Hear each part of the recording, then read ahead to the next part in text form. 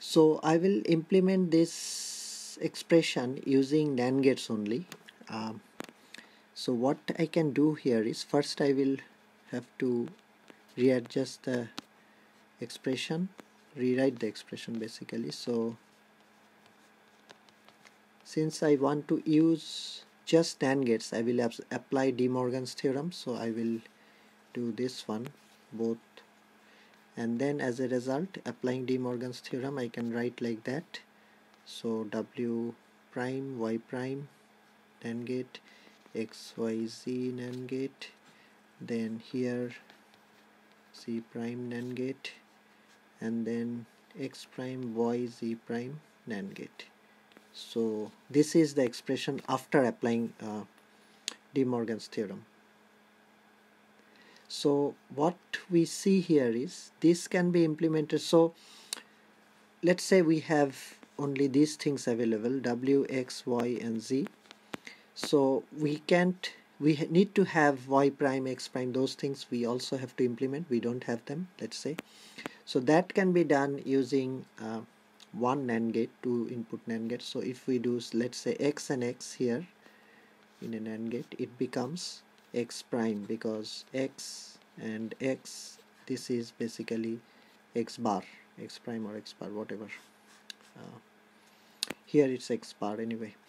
So we have like that. I actually have used here this one invert is written as prime, but I have used a bar as well. So hope it doesn't make any confusion. So here we have this is what we have now. So what we can do here is, if we say, we definitely can implement this one using NAND gates only. The question is, how many NAND gates do we need? So we need to develop W prime, Y prime, X prime and Z prime, all of them. So that we can do using 4 2-input NAND gates, and then we can have this one implemented, this whole thing. I will use a different color maybe.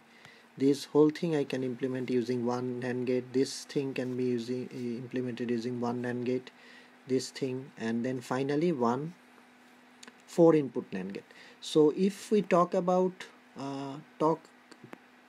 this in terms of ICs, one 2-input NAND gate IC will have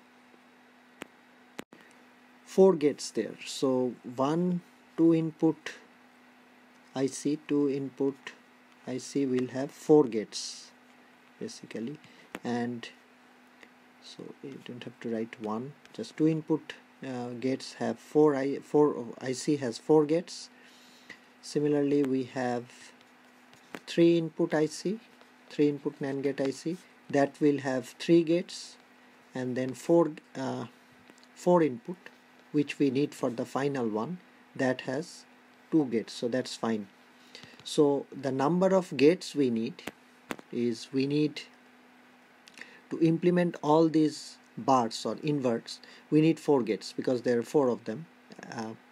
4 is enough, because this Z bar comes twice, so we can just implement that once and then that's it. So that there we need 4 2-input gates. So one 2-input NAND gates is already occupied now. The NAND IC, sorry, one IC is already occupied. Then we need another IC to implement this one. So another 2-input IC. So basically we need 2 2-input NAND gate IC. I don't know, I can write 2-input IC NAND gate, basically all NAND gates there, all NAND. So 2 of them. Then to implement the these 3, basically, sorry, these 3, we need all of them are 3-input. So we need just one 3-input NAND gate IC, because we just need 3 gates here, 1 gate to implement that, 1 gate to implement that, and 1 gate to implement that. So 3-input IC, just one of them, 1, And finally, to implement the whole thing, we need another 4 input IC. And so 1 4 input IC. So this is the thing, 4 input NAND gate. All of them are NAND gates. So that's what we need. I haven't drawn the diagram because I think it is should be possible to draw.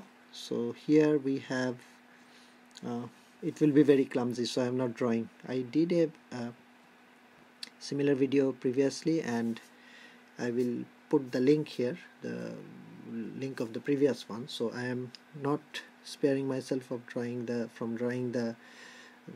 clumsy diagram, but it's probably obvious that it's drawable. And what I have done here is I have tried to state how many ICs and what kind of ICs we need. All are NAND gates, of course, but 2 input NAND gate IC, 3 input NAND gate IC, and 4 input NAND gate IC. We need all of them to implement that. So yeah.